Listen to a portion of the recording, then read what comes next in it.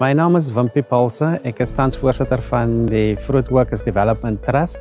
Die doelwit van die trust is om in die vrugtebedryf die vrugtewerkers te bemagtig en hulle lewenskwaliteit te verbeter.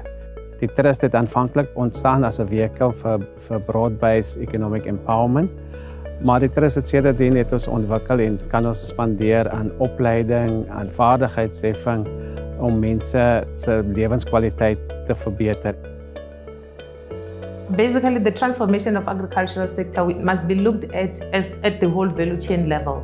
And I think the tendency is to look at the other parts of the value chain, but not the workers. Therefore, the Fruit Workers Development Trust ensures that when the industry transforms, the whole value chain, including the workers who are the critical part of the value chain, who are the important asset, are also benefiting from the transformation and are also part of the transformation process.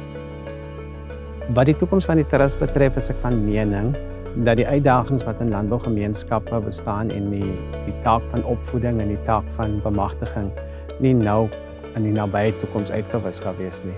Daarom sien ek vir die trust 'n groot rol nog om te speel in die toekoms in.